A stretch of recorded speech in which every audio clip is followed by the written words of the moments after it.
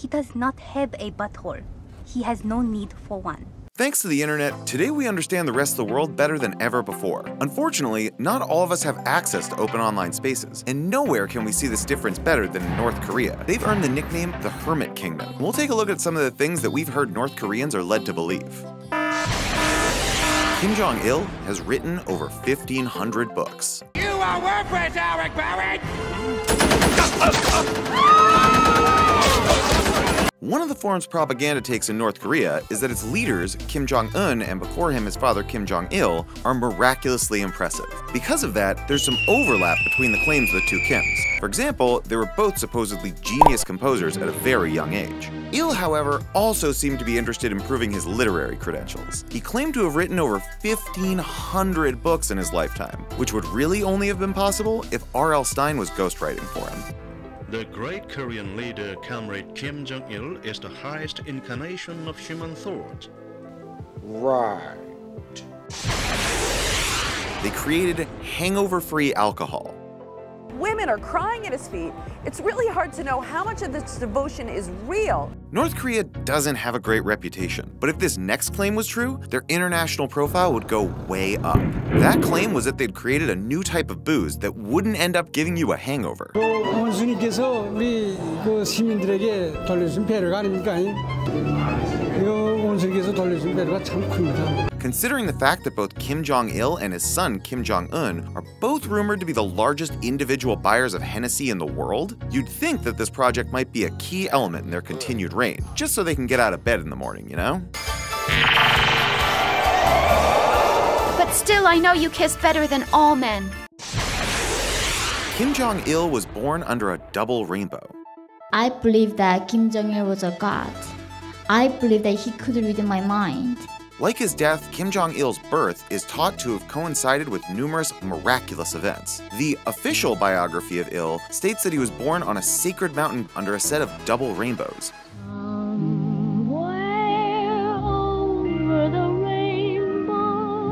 Beyond just the double stripes, which is child's play for a baby who could supposedly control the weather with his mind,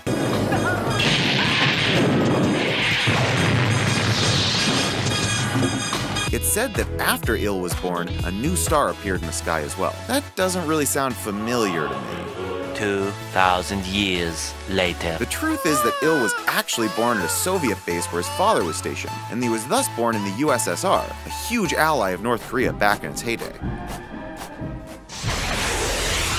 Their leader had nothing to do with the death of Kim Jong-nam. Why would the young dictator of North Korea want to kill his own brother? Kim Jong-un wasn't the first choice to take over the family business. He was actually third in line after his two brothers. That all changed as the boys grew older and the elder brothers both ended up falling out of favor with their father. Kim Jong-nam was caught trying to enter Japan with a fake passport and fell out of favor. However, after the death of Il, there were rumblings that Un might not be able to consolidate enough power to maintain control in North Korea. In response to that, Un reportedly killed everyone who he thought was plotting against him. His cousin shot in the head.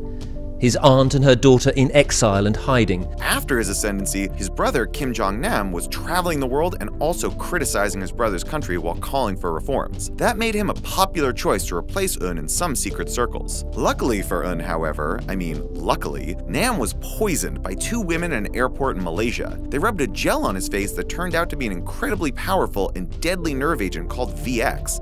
It is considered one of the most lethal chemical substances ever made. A compound banned internationally, but still stockpiled by North Korea. The Un regime, however, blamed the assassination on others and publicly holds that line, despite the numerous glaring coincidences. They don't have short people.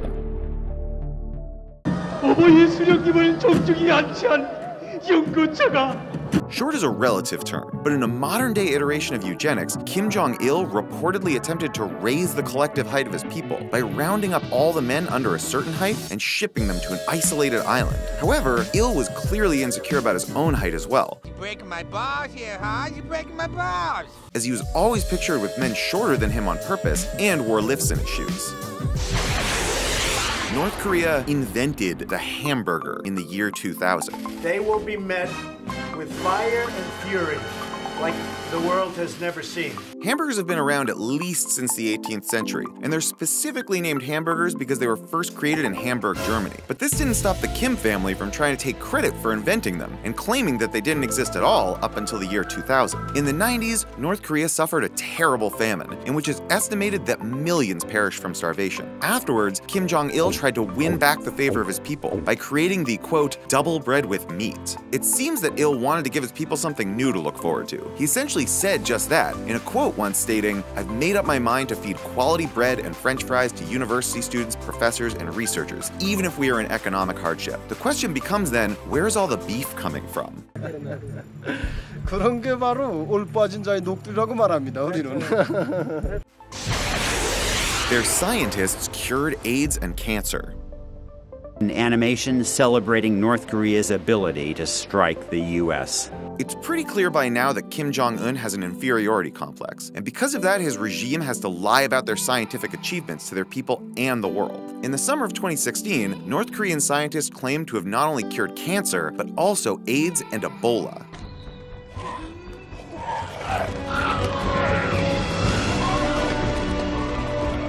Just walk right past them.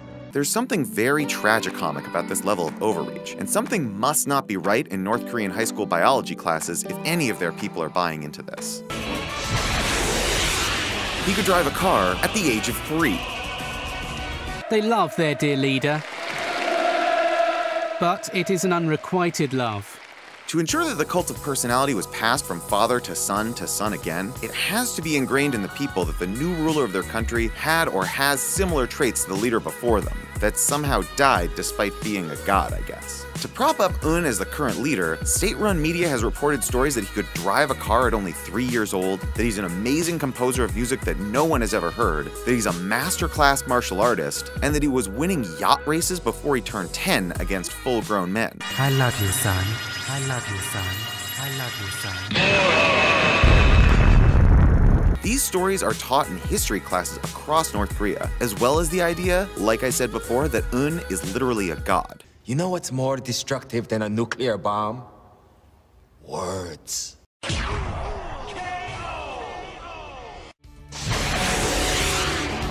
Kim Jong-il was really good at golf. I eat pieces of like you for breakfast. You eat pieces of for breakfast?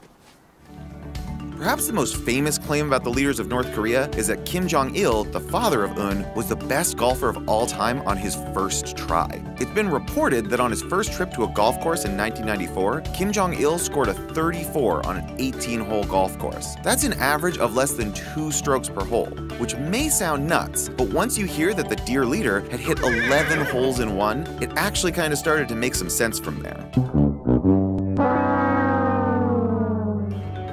Beyond the fact that this would have been a world record, the fact that it was his first and last time playing also makes this entire thing sort of sad. He never played the game again after that because he didn't want to spoil it for everybody else. While some rumors out of North Korea have been questioned, this has been repeated on documentaries by the North Korean handlers with a completely straight face, so that should really show you how effective the control of information has been. Their leaders don't need to use the toilet. Yes, I pee and poo. So you have a butthole?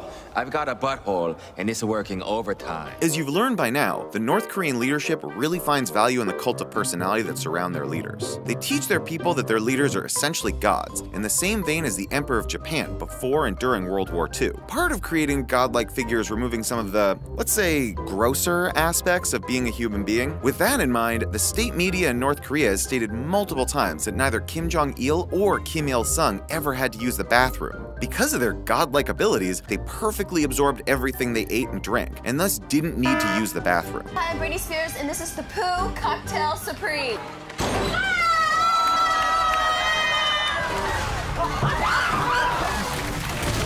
That storyline has since ceased, though, as it's been reported that Kim Jong-un actually has a mobile toilet follow him wherever he goes. Oh, excuse me. Did you just shart?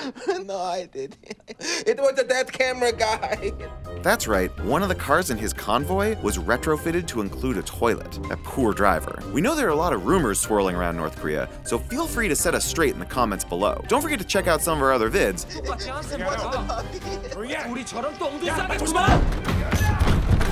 Let's get the f out of here. Hit that subscribe button and ring that notification bell for a chance to win an iPhone X. Thanks for watching and catch you next time.